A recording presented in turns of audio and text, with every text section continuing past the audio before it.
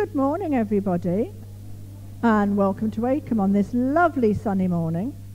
I know personally, I think I'm glad to be back. I brought the sunshine with me from Austria for you, so you're all right. Yeah, I had a lovely time in Austria. It seems a long time since I was last at Acomb, so I think I'm doing all the jobs that everybody's giving me this morning. I think there is payback time from the stewards. I hope you've all had a lovely summer. It's lovely to see so many of you this morning. Does anybody have any family news that they would like to share this morning?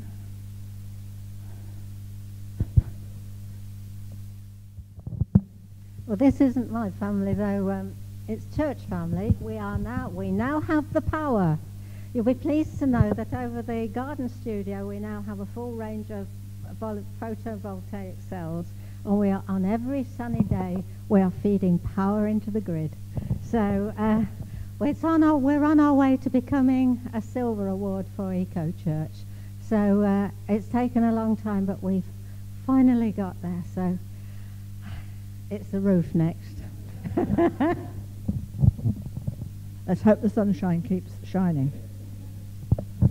Just to say that the community cinema will be on next Saturday, and the film that we'll be showing is A Man Called Otto, which is a really good film starring Tom Hanks as a grumpy widower who is sort of enlivened by a young family who move in next door to him. And if you haven't seen it, it's really good. So usual time, 7 o'clock. Thank you. Ooh. I'll go there first and then I'll come back.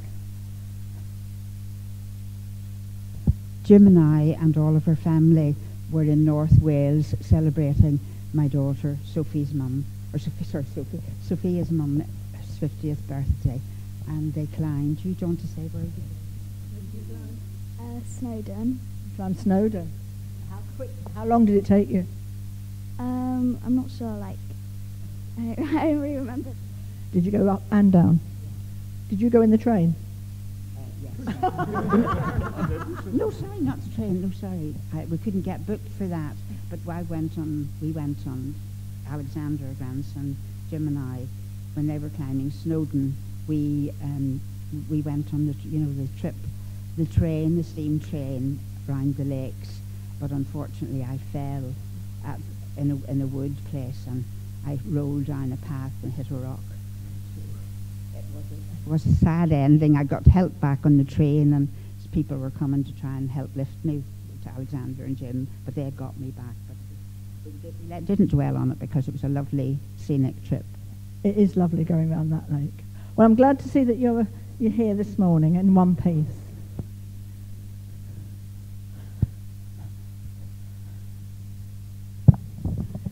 I just want to say thank you, God, for a wonderful holiday last week, 5 days in Cleethorpes. I took our grandson, James. Charlotte went to visit her grandmother up in Alnwick, which was perhaps a little bit more scenic than Cleethorpes, but never mind. We had great fun in the leisure pool at Cleethorpes because there's a wave machine, there's a flume, and James went down the flume about 20 times. I held his goggles each time, so I was very valuable. And the wave machine nearly knocked me for 6, but it was great fun, and we had a lovely time, relaxing time in our caravan. Thank you.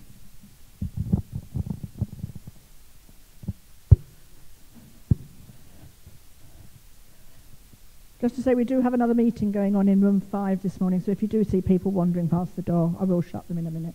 Yeah. Just in case you see people wandering down the corridor, we do know that there's another... Yeah, I'm just saying that I think we've got another meeting. If you need to get out, let me know. And I'm just looking round to see. I think we have somebody that's got a birthday tomorrow. And I think, I'm not going to give it away, but I think it's a bit of a significant birthday tomorrow, isn't it, Robin? Robin said it, not me. Robin is 70 tomorrow. So, happy birthday to Robin. I expect you may have some plans organised with the family, Robin? Yes, he does. Not till later in the week. But so that's really good news. So happy birthday to Robin. And if nobody else has got any more family news,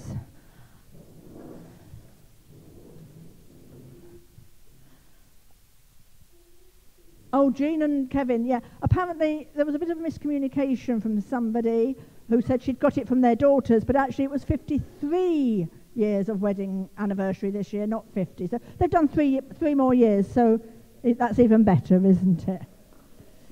We'll put that... Okay. Monty, have you got something you want to share? Come on then. What have you got?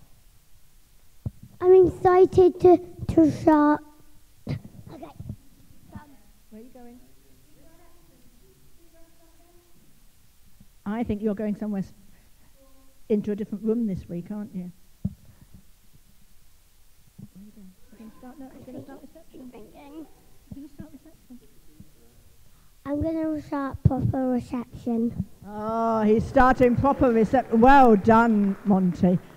That's really, there's lots of people starting new schools, new year groups, and everything else this week. So we do think of the children as they go back to school. And now I'm going to hand over to Gerry. Welcome to our service this morning. Richard will introduce our theme a little bit in more detail a little later, but we hope you will take this opportunity to think about your relationship with God and what he is calling you to do. On the screen we have, can you say this prayer together? Lord Jesus, as the summer holiday comes to an end with the new term just about to start, we come here today with lots of different thoughts and feelings. Help us to see you, hear you, and learn more about your love today. Amen.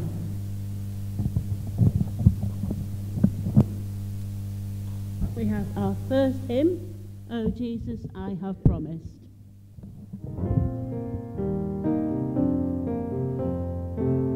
Oh Jesus, I have promised.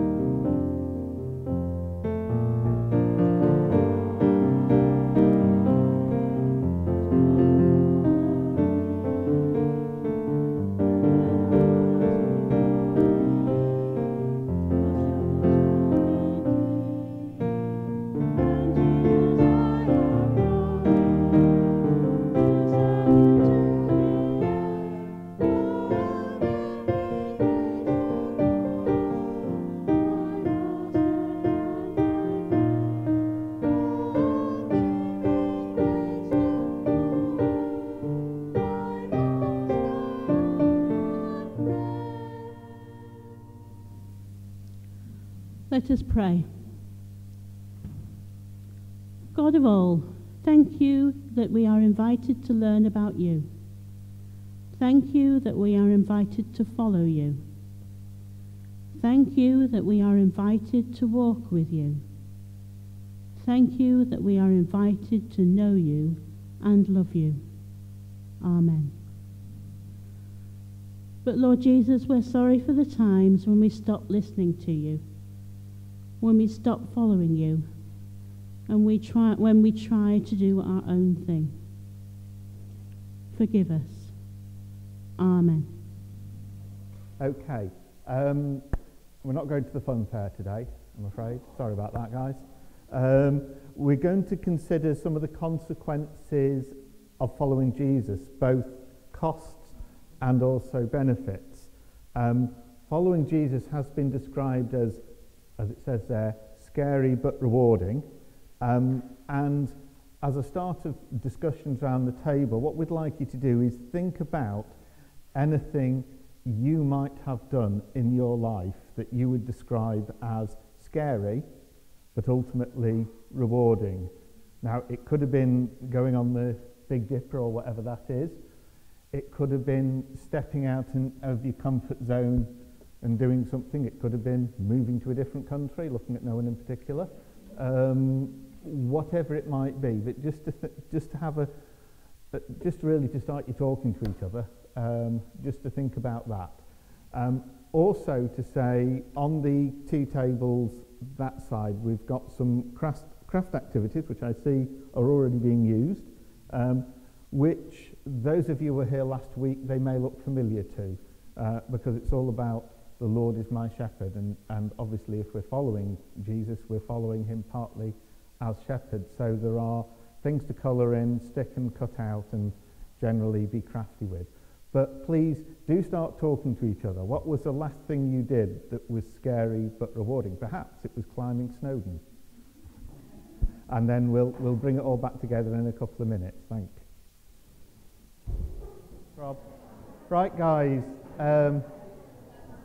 Just to bring you back, I hope you had some good discussions and heard some interesting stories. We're not going to feedback generally, because I think we'd be here until lunchtime and beyond if everyone wants to say everything they've done, but I hope you got into the flavour of that. What we're now going to do is listen to a couple of readings about following Jesus. Now, the first of these readings is from Matthew's Gospel, chapter 16, verses 21 to 28, and we're going to present this as a drama in which Phil is going to play Jesus, so hopefully not going to be typecast. Micah is going to play Peter, and we need to have some disciples. So if anyone of any age would like to volunteer to be a disciple and just sit here at the front, that would be really helpful. So we don't need 12, but it can be any age. Yes, Lois, it can be you, any age. So, okay. Am I now... Phil's going to use this, Rob. Okay. No, tell a lie. Mike is going to use this. Okay, so right, disciples, there are two things you need to do. Two things you sit with them. You're a disciple. So there are two things you need to do. When Jesus says Jerusalem, you have to go, oh! So that's the first thing. And the other thing is when Jesus wants you to gather round him, you have to gather round. So, over to you, Jesus.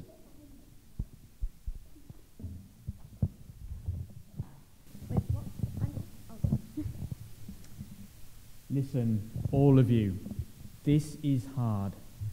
I've got to go to Jerusalem. I know it will be difficult.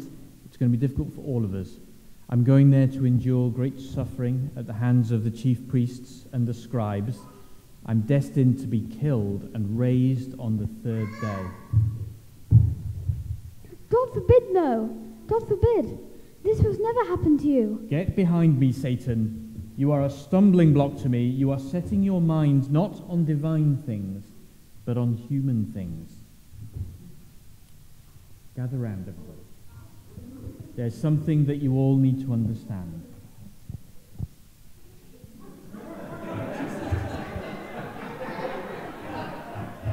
We're coming, Jesus. Sorry, it took us a minute. Some of my disciples are more obedient than others. We were coming. Give us some If any of you want to become my followers, they will need to deny themselves, take up their cross, and follow me where I have to go. Those who want to save their life will lose it, and those who lose their life for my sake will find it. What will it profit anyone to gain the whole world but forfeit their life? What will they give in return for their life? The Son of Man is to come in glory with his angels, in the glory of his Father. Then he will repay everyone for what they have done. I tell you truly, there are some here who will not taste death before they see the Son of Man coming in his kingdom.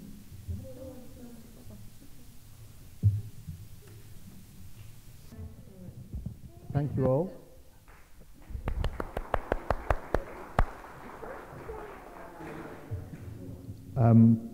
Our second reading about the consequences of following Jesus is from Paul's letter to the Romans, which Janet's going to read for us.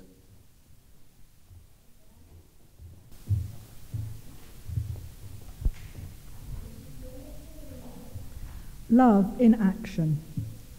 Love must be sincere. Hate what is evil. Cling to what is good. Be devoted to one another in love. Honour one another above yourselves.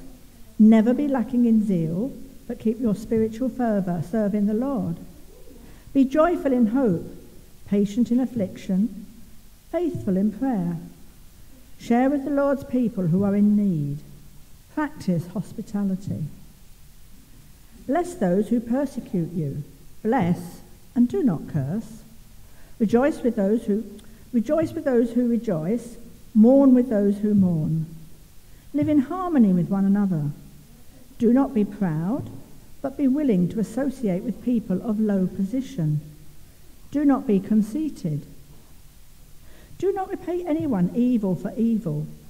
Be careful to do what is right in the eyes of everyone.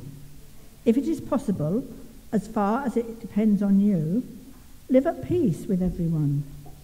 Do not take revenge, my dear friends, but leave room for God's wrath. For it is written, "It is mine to avenge, I will repay," says the Lord. On the contrary, if your enemy is hungry, feed him. If he is thirsty, give him something to drink. In doing this, you will heap burning coals on his head. Do not be overcome by evil, but overcome evil with good. Thank you, Janet. So having heard the readings and realised some of the consequences of following Jesus, we're now going to sing again, "Lord, I come to you. Let my heart be changed, renewed." Lord,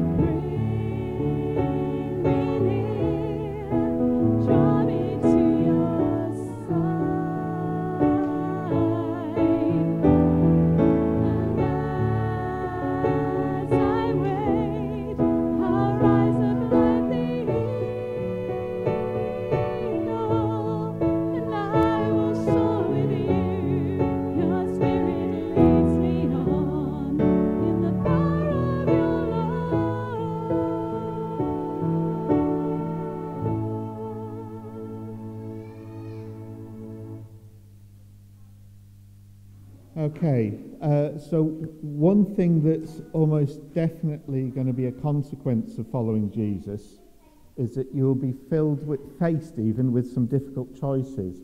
So to help you think about that, we're going to give you each table 3 scenarios for you to consider and discuss as a group.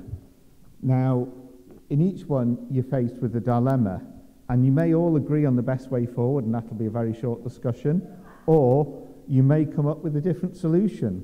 There's no definitive right or wrong answer. You can discuss more than one scenario if you've got time, or you can carry on discussing over coffee as you prefer. So I'm just going to, am I still on this one? Still on this one? Pass these out. So the first scenario is about the fact that you've got 3 things to do on the same evening, and which do you decide to do? The second one is all about discovering that someone you work with may have had their hands in the till, but you're not certain, and what do you do about that? And then the third one is about when your friend says, oh, I've got this wonderful new boyfriend, and you know that the new boyfriend is not as wonderful as she thinks. So what do you do in those circumstances? So that's that in essence. I've got some spare ones, so I'll pop them onto something where there are a number of people. There you go. Oh, thank you. And there's quite a few of you on that one as well, aren't there? Oh, there's another one there for you. Right. Okay. Hope nobody's fallen out too much. I won't ask for show of hands who's going to dob in and who's going to keep quiet. As I said, there's no definitive answers, but maybe a good starting point is simply when you're faced with a difficult decision to make sure that you call upon Jesus and bring him into the decision-making process. So just a quick prayer. Lord, we thank you for gifts of discernment and wisdom, and we pray that we may call upon those in your name when faced with choices that are difficult to make. Amen. We're now going to sing again about keeping our eyes upon Jesus. Be thou my vision, O Lord of my heart. Be thou my vision, O Lord of my heart. Be all else but Lord to me, save what thou art. Be thou my best Lord in the day and the night. The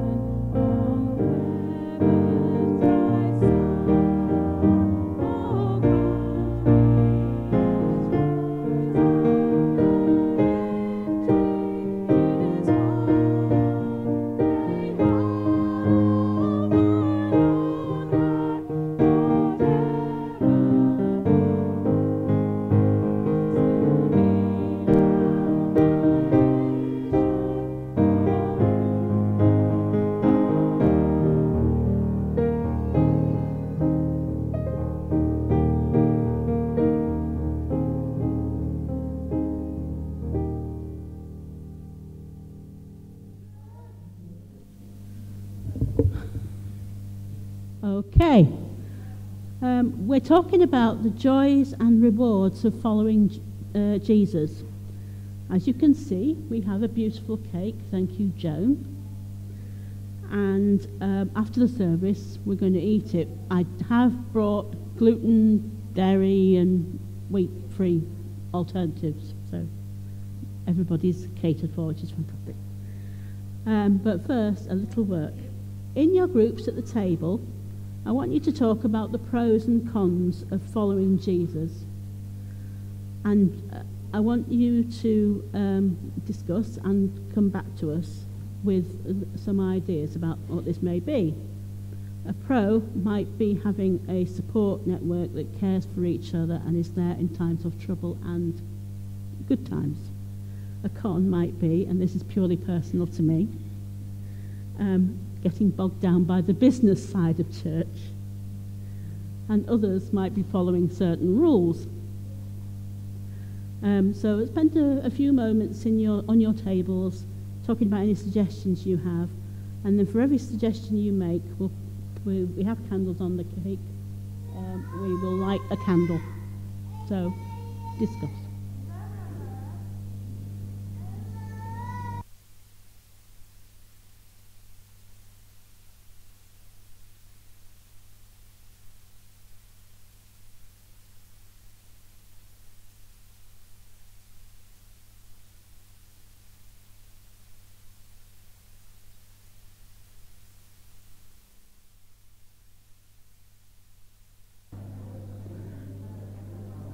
Okay, Richard's going to come round the tables and see if anybody has anything they'd like to share.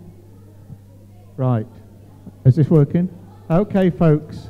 Would anyone like to share just one positive thing about following Jesus? Yes. What were you going to say?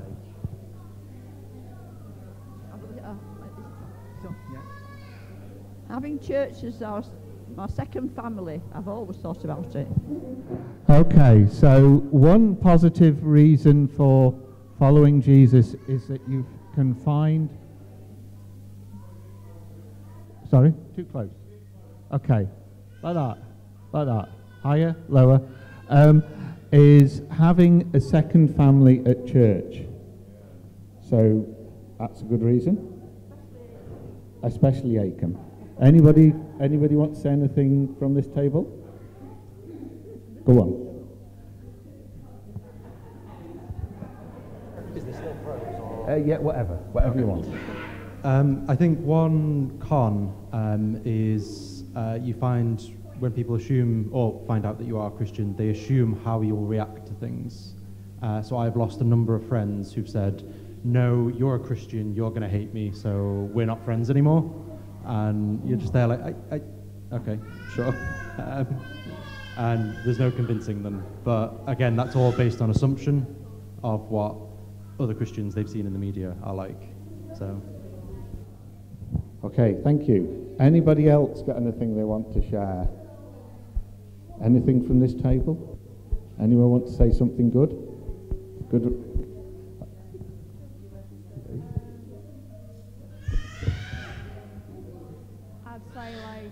People might think you like differently because you're a Christian, so you might have to act more like your behavior should act more like as like a Christian more than like a non-religious person, I think. Okay. Yeah. Okay, so if you are more on display as a Christian once you put your head above the parapet. Does anyone want to say anything from here, Joan? Being a Christian and following Jesus, I just feel safe and loved and secure. So that's a real pro for me. Okay. Thanks, Joan. Anyone from this table? Sorry, Joan said she felt safe and loved and secure. Anyone from this table? Pan. So my pro is knowing, kind of having a feeling that in certain processes that I know the path or I know what I need to do, and having a sort of a framework or guidance to follow. But a con would be the weight that puts on me to always follow that process when actually sometimes it would be easier to not, or it might be simpler to not. So I suppose that's merely a self-imposed weight and kind of, but yeah, the burden of doing the right thing when you have a conscience and God in your heart telling you the right thing to do. Thank you, Fran. So yes, having a conscience is wonderful, but sometimes it can be a burden as well. Does anyone? Jill? We just said that belonging to the family of the church and to Jesus means that we've got other people who'll share our burdens when life gets tough. There are people around who will hold us. I think that's what Joan was saying, in a sense. Thank you. Thank you. Anybody else want to share anything that came out of the Lizzie? Do you wear a cross? Or a fish? And does anybody have any experiences of that? Moira? Okay, sorry. I can come back to you, Lizzie. When I used to travel down to London to my son's regularly, I don't anymore, I always had a fish symbol on my coat, and you would be amazed how many people stopped and said, "Oh, you're a Christian," and got into some lovely conversations with total strangers on the train.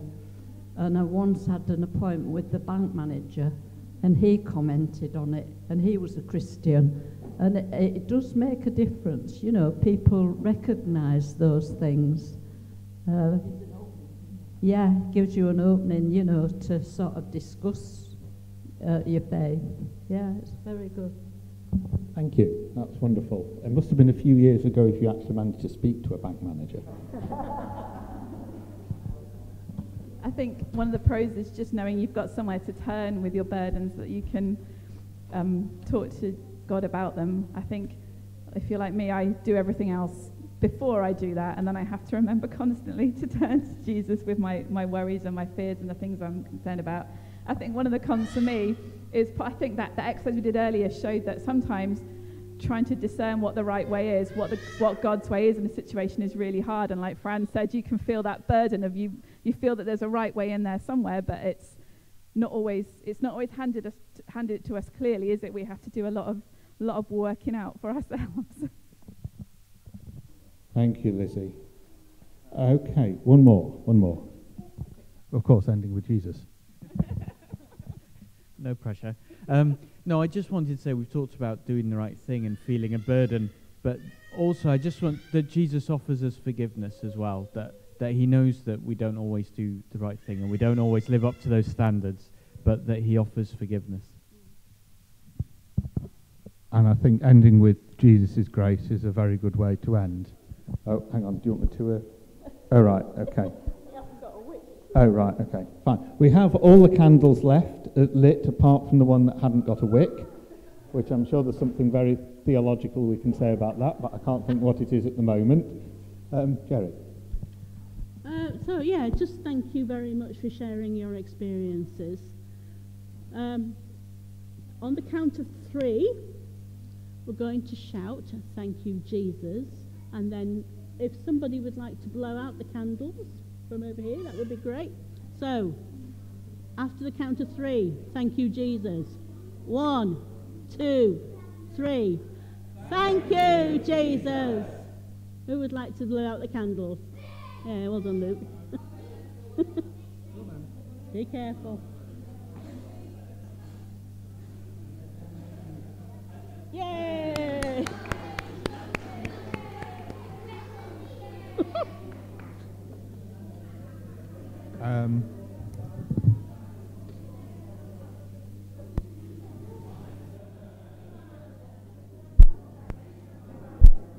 Okay, I'm just glad my daughter-in-law wasn't there, because isn't here, because I don't think we've done a risk assessment, but it's all fine now.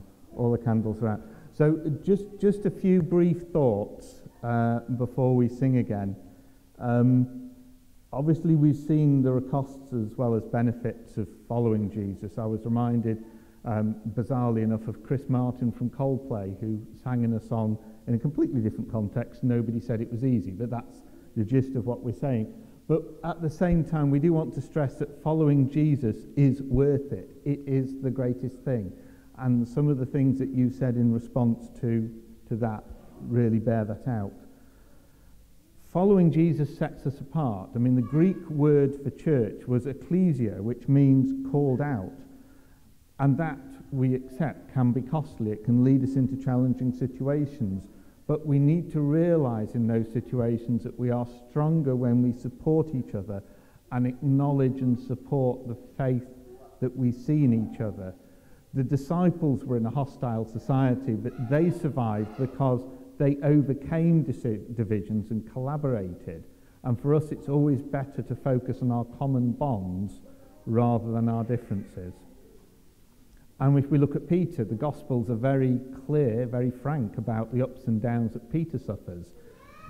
In this story we saw, Peter said, "Get behind me, Satan." The next story in Matthew's Gospel is the Transfiguration, where Peter is one of the chosen ones to go up the mountain with Jesus. So sometimes we get it right, sometimes we fall flat on our face. But we acknowledge our mistakes because Jesus and God will always continue to welcome us as part of the family and offer us the opportunity to continue the adventure of Christian faith. We saw the roller coaster at the beginning. It's an adventure. But the disciples also needed to understand that life with Jesus couldn't always just be interesting, exciting and rewarding. There's suffering. There are hard times. Now, what does that mean for our church community today? Are we ready for real opposition? In today's world, what form does that opposition take?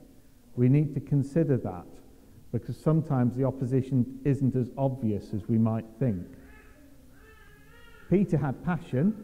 Passion is a tremendous asset, but it can be a liability if it's not tamed at times. If we follow Jesus, we can't put our conditions on that, even though we may want to. And we can't control Jesus, but we have to find solidarity in that faith journey and support each other to make the right choices in difficult places. We will sometimes get it wrong, but there is always a way back to God, and we find it in his amazing and never-ending grace. So we want to follow the path that God is setting out before us, but we find it difficult when that path leads us out of our comfort zone. This, of course, leaves a lot of questions, but we continue to learn and to journey together with each other, and most importantly with Jesus, as we all seek together to follow him in all of our lives, whatever our age or stage in our Christian journey. So we pray that we may be able together to continue this journey in our faith and with God's grace. Amen. We're now going to sing an appropriate song when we've been talking about grace. Everyone needs compassion, a love that's never failing, as we celebrate the love of Jesus for us.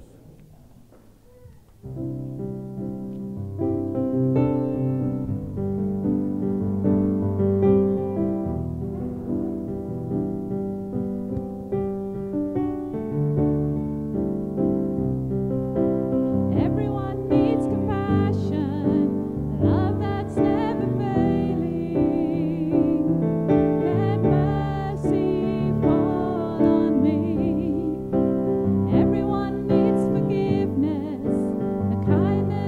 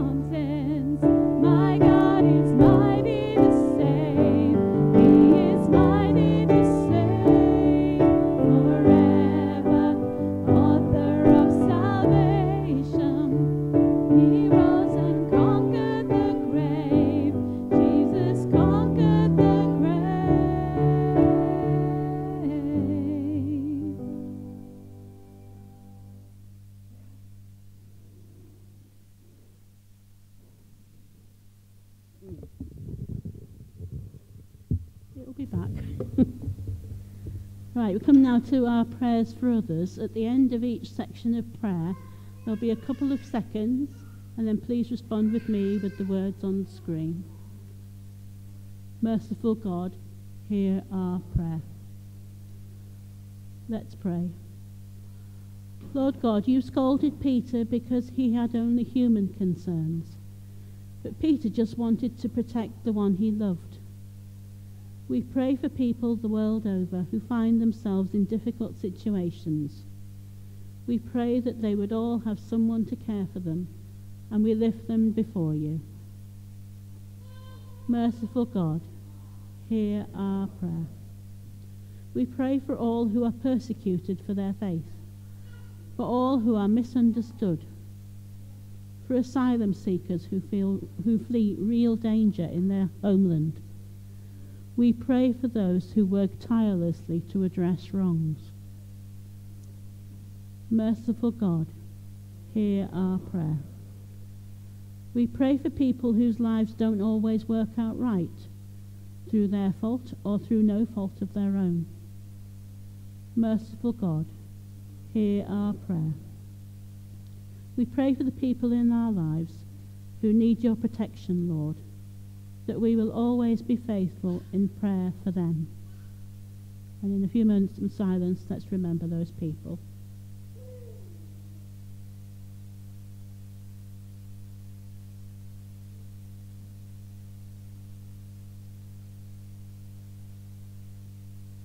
Merciful God, hear our prayer. Amen. And we join together in the Lord's Prayer, the modern version, hopefully. Our Father in heaven, hallowed be your name.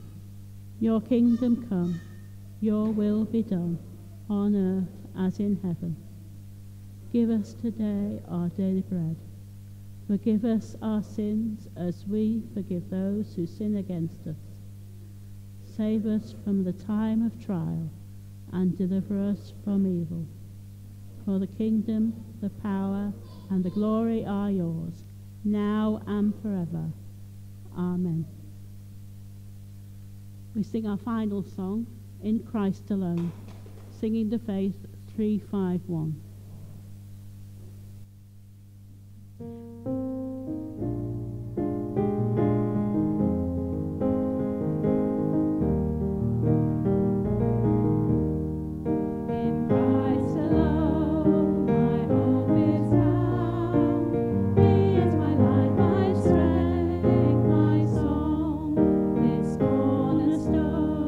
This solid ground, firm in the fiercest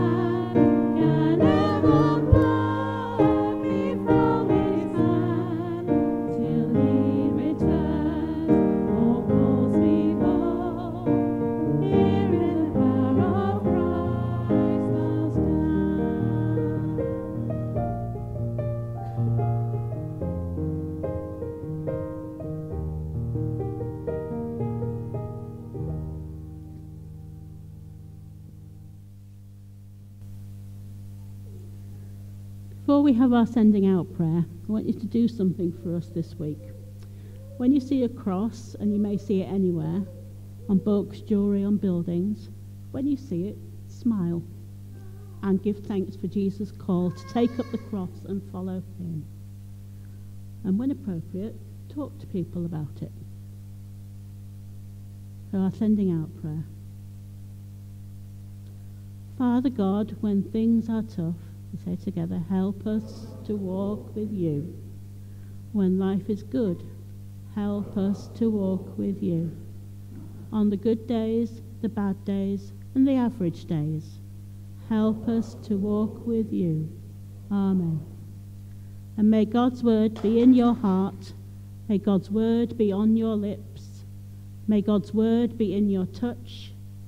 May God's word direct your feet on this day and all your days to come. May God's word be the life you live. Amen.